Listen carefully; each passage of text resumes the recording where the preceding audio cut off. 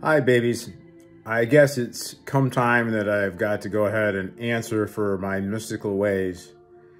And there's just some perceptions and revelations that I have sat on since the beginning that come out, and I perceive that they are provoking some scratching of heads. And the gospel is a stumbling block. And we don't perceive these things with our carnal minds, and I think a lot of times we try to wrap our minds around stuff, especially stuff that the Apostle Paul talks about. And I've thrown a lot of stuff out recently, and I'm getting flack. I feel it, and I see it. So I've got to qualify some things here that I haven't gone off into any way of delusion whatsoever.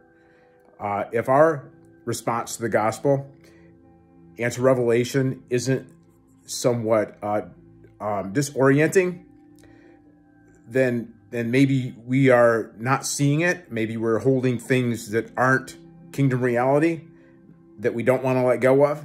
But I know that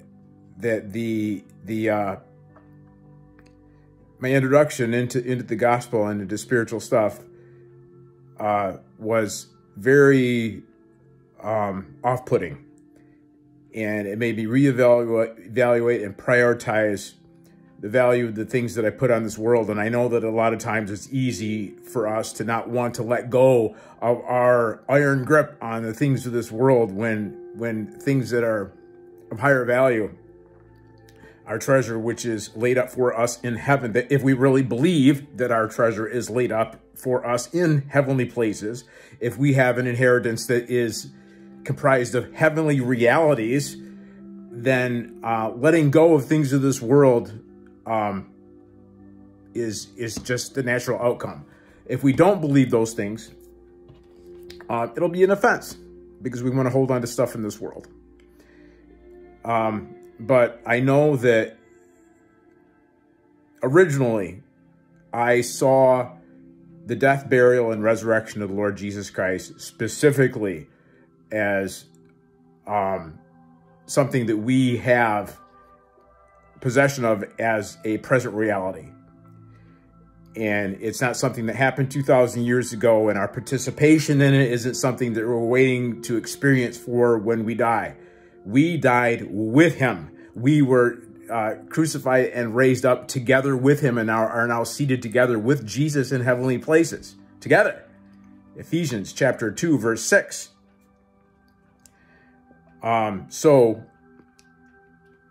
one of the original revelations, one of the original nuggets that Holy Ghost dropped on me at the beginning was that these experiences, even that the apostles had, even that the early church had, and people that rubbed shoulders with Jesus in the natural, that those that there's an imminence to the presence of Jesus that isn't bound by time. And I realized by invitation of Holy Ghost that which their eyes have seen, that which their hands touched, that which their ears heard is available to us through the Holy Ghost. And it's not according to time. Just a minute.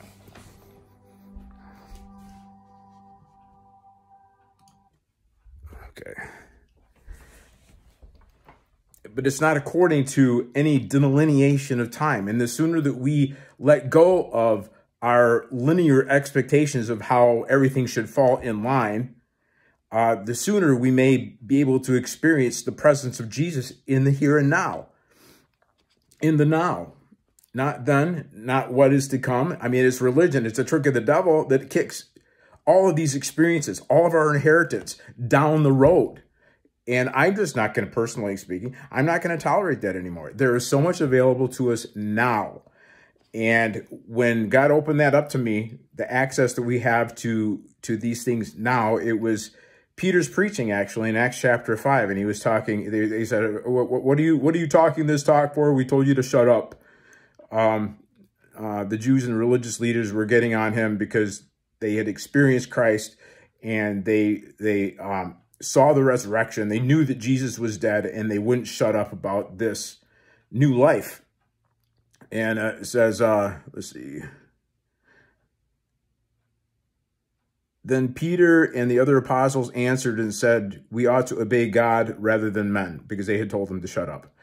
And God, the God of our fathers, raised up Jesus, whom you slew, and hanged him on a tree. So he was a witness of the death of the Lord Jesus. He knew that the Lord had actually died. Him have God exalted with his right hand to be a prince and a savior, to give repentance to Israel and forgiveness of sins. And we are witnesses of these things, and so is the Holy Ghost, whom God has given us, given to them who obey him. So, we are witnesses of these things,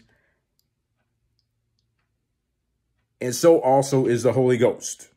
So, the perception of the Holy Ghost of all of these workings, all of these messages, all of these experiences that the apostles in the early church had, it's something, I mean, Jesus even said, blessed are those that have not seen yet believed. That faith translates you and brings you into place through the Holy Spirit, where you have access to these experiences on a level that these that were in the world or at that time didn't even have, because they were relying on their physical senses. But our spiritual eyes are open. The Holy Spirit is alive within us. These are realities that we have access to. The death of the Lord Jesus, the burial of the Lord Jesus Christ, the resurrection of the Lord Jesus Christ, and his ascension. These are heavenly realities that are ours now. Religion has kicked all this down the road and kept everything beyond arm's length from everybody.